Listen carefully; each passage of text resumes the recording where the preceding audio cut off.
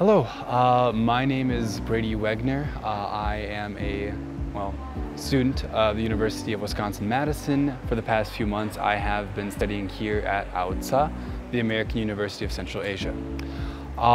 This has been an incredible experience here at AUCA. I've really enjoyed myself for the past 3 months. As you'll see, the building here, the main building, is very comfortable. There's a lot of cafes, a lot of smiling faces, and people here are incredibly friendly.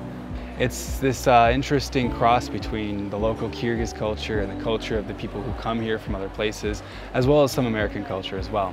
It has been a really amazing and comfortable place to study.